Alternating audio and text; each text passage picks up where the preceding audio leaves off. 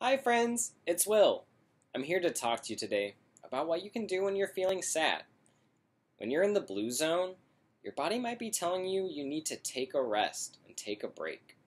You might want some alone time to just be by yourself and think. Maybe you could look out a window or listen to some sad music.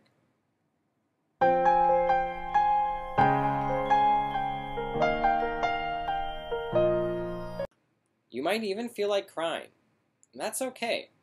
It's okay to feel sad. Everyone feels sad sometimes. But the most important thing to remember is that no matter what you're feeling, you can always talk to someone you trust about it, whether that's your parents, or a teacher, or a really good friend.